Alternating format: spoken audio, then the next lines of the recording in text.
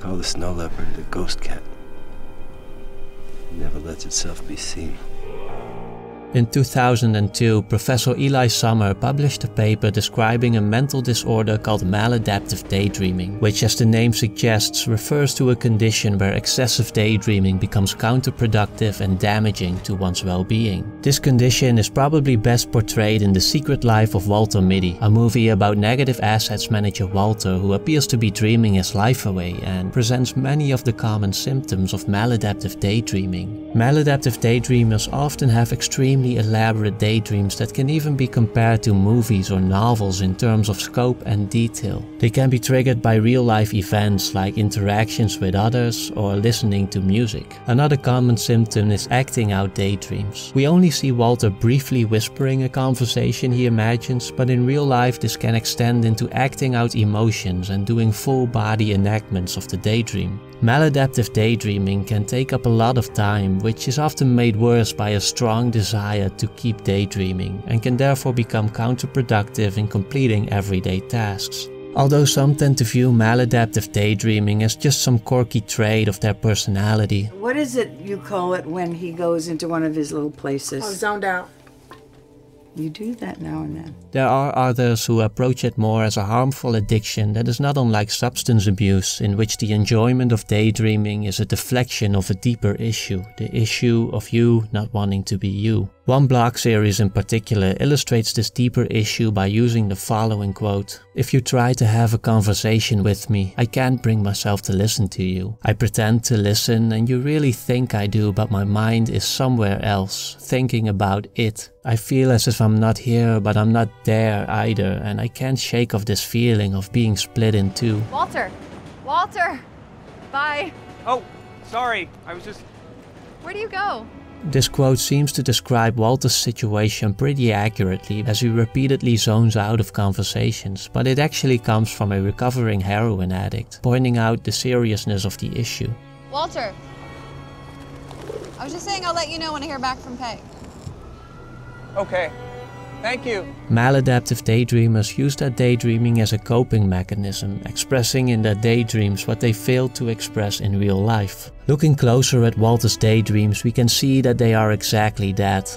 They are the feelings he didn't express, the words he didn't say, the journeys he never made, the beliefs he didn't defend. In short, it is the life he hasn't lived, the life that is only accessible to him in fantasy. By escaping into his daydreams, Walter, just like any other addict, cuts ties with his identity and ego, and therefore all the insecurities and problems that are bothering him, which, as the blog points out, is why daydreaming feels so damn good.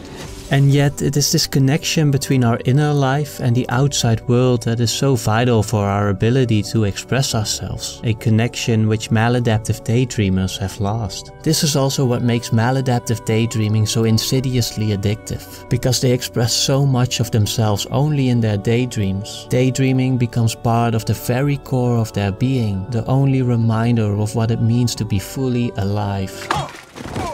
For many maladaptive daydreamers, giving up daydreaming feels like giving up a part of themselves, perhaps even the only part that strangely enough feels actually real. And in a sense this is true. Maladaptive daydreaming is ultimately driven by a craving for life, and there's nothing wrong with that. It's just that this passion exists in the wrong place. I used to have a mohawk and a backpack, and I guess this idea of who I wanted to be, what I wanted to do. We see this in The Secret Life of Walter Mitty when Walter embarks on his journey to find a missing photograph, which I believe wasn't so much about him stepping outside of his comfort zone, but more so about rebuilding the bridge between his inner life and the outside world, holding on to the passion, love and emotions that drove his daydreams, but redirecting them back to reality. This shift is also made clear in the filmmaking itself. In the beginning of the film, Walter is barely present in the frame, as if shying away from reality, which is in stark contrast with his fantasies, which are much more vivid and energetic. During Walter's journey, however, the energy from his fantasies is being redirected towards reality, showing in a somewhat exaggerated way how Walter begins to live life more passionately.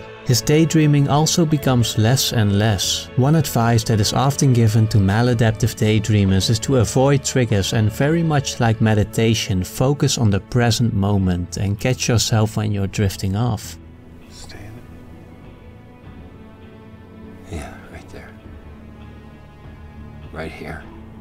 We see this in a subtle scene where Walter rides a cab home after the first part of his journey. Unlike his earlier daydreams, Walter snaps out of this one himself and removes himself from the trigger. It is the last daydream he has in the movie. In the end, Walter finds the photograph but doesn't even look at it, because finding the photograph was never the real goal. Instead, his real victory lies in the newfound ability to express himself. In all the things he used to express in his daydreams, which are now expressed in reality, like his desire to travel and be more adventurous, his frustration with his boss, and his feelings towards his coworker. He no longer relies on the false comfort of his daydreams and allows himself to let his emotions flow into the present moment. For ultimately, it is only when we build a healthy relation between our inner life and the outside world that we can fully live our lives and, as we see symbolized through the snow leopard, fully experience its beauty.